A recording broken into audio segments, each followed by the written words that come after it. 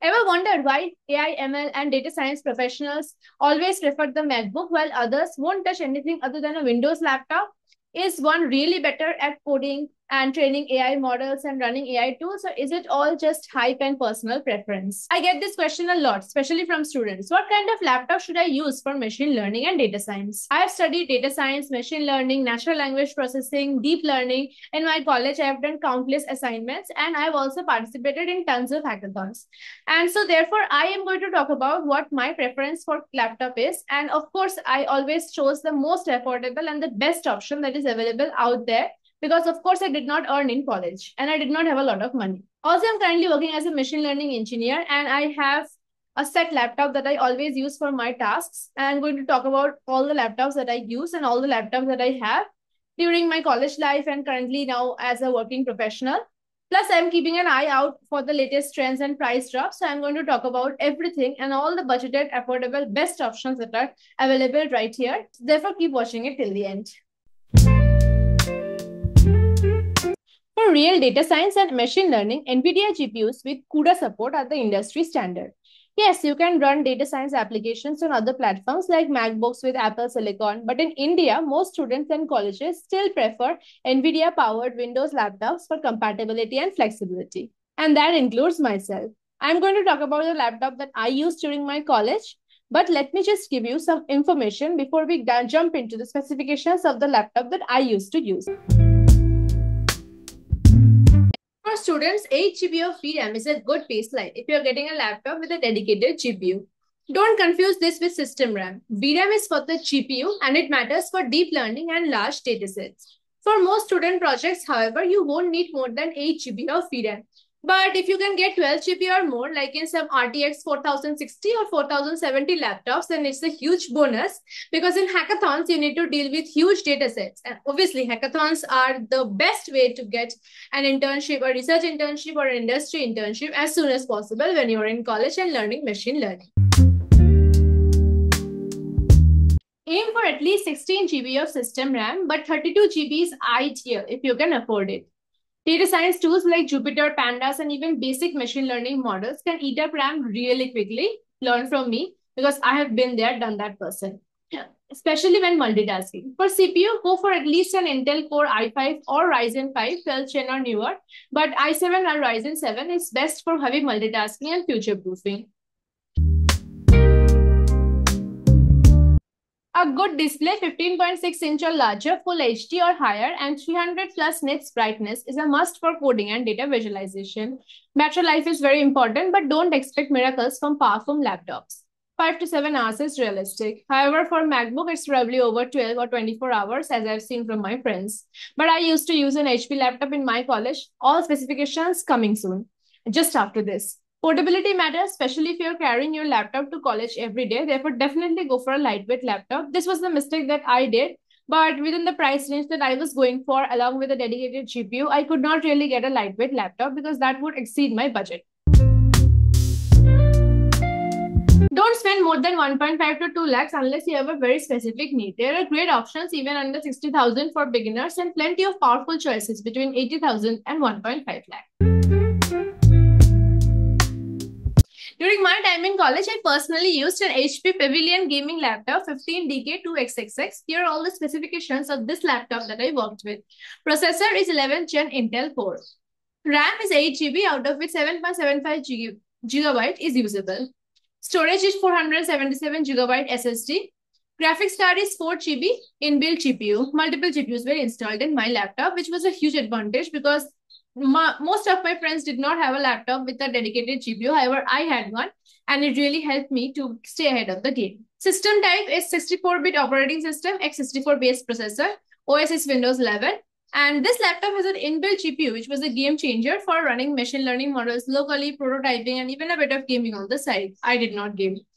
I did not say that. It wasn't the most high-end machine, but it was affordable, reliable, and got the job done for all my data science assignments, coursework, everything. I could easily run Jupyter notebooks, do data analysis, and even train small to medium ML models without always relying on college servers. And honestly, with everybody trying to use college servers, it was really impossible to get scheduled time on that. Therefore, I highly recommend this laptop.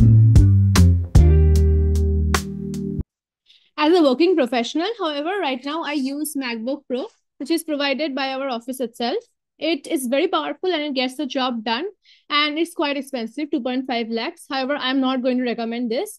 But what I use is a smaller MacBook Pro for my daily work. So this is the MacBook Pro, a smaller one that I use for projects, for assignments, for hackathons, etc. right now. And this is the one I bought. It is under 2 lakh, I think 1.8 lakh something, which is a good investment if you are going for something, after starting to work. Not in college, definitely not in college. In college, as I said, I had this Windows laptop, which I still carry right now. It's not very useful right now because I mostly focus on MacBook Pro, but it saved me from a lot of situations in my college. So what is the difference between MacBooks and Windows, especially with respect to machine learning? So definitely, as you know, MacBooks are smooth, consistent, and just work. The interface is polished, battery life is excellent, almost 24 hours, and the setup is usually hassle-free. They're slim, light, and perfect for carrying around campus or to a workplace. But the sad fact is that what you buy is what you get, no upgrading, RAM, or storage later.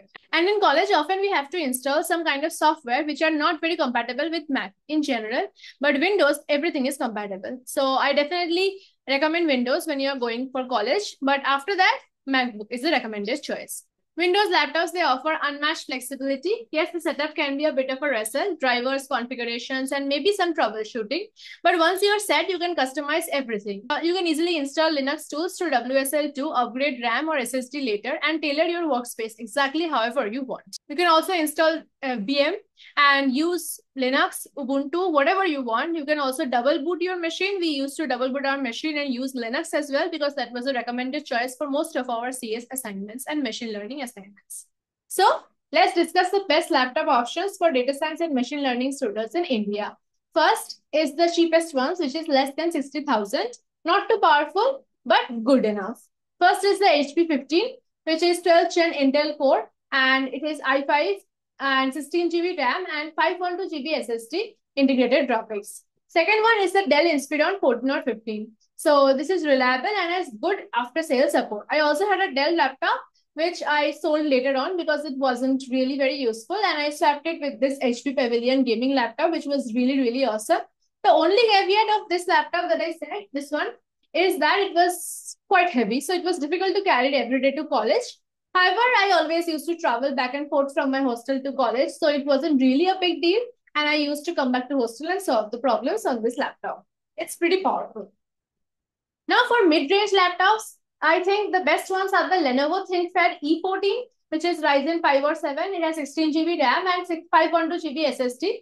These two things always remember, very important. And it's rugged and very upgradable. And second one is the ASUS TUF gaming laptop F70, RTX 2050 GPU and upgradable RAM. Upgradable RAM is extremely beautiful because it helps you to work longer and work with better support, like on larger datasets as and when you need. Now comes the upper mid-range ones from 1 lakh to 1.5 lakhs. I would say Lenovo Legion 5 Pro, Ryzen 7, 16 GB RAM and RTX 3060. They are excellent for machine learning, not so much for gaming. Don't do gaming in college. Second one is the ASUS ROG Strix G16, which is Intel Core i7 and RTX 4060 to 4070. And the last one is the MacBook AIR M2.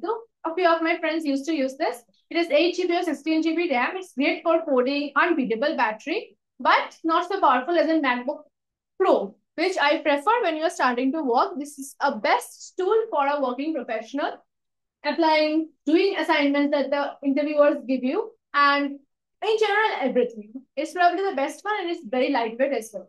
Just see, very lightweight. Finally comes the premium ones. That is 1.5 to 2 lakh plus. Obviously, among them, the best one is the MacBook Pro 14-inch. This is the 14-inch one. You can get larger, smaller, as and when, whatever you want. M3 or M4, 16 GB or 24 GB RAM. Both are super amazing. Super build, display, battery, and it's really, really good, like for long lasting, very long lasting, and it will stay with you for 5+ years. Definitely a good investment. Laptop is a great investment, and invest in your laptop in college. But I would say be very careful of what you are getting because it's going to stick with you for a long time. So these are all the very best options that I came up with in the market right now in India. Definitely get what you like and let me know in the comments if you want any other advice, if you have any other queries or anything. and let me know the laptop you chose. Definitely help out everyone out there because everybody could use a little bit of help in this trying times because job market isn't looking very good right now. So definitely try to help out as much as possible. Definitely reach out to me if you need any referral or any kind of help. I'll be there. All the best and take care. Bye.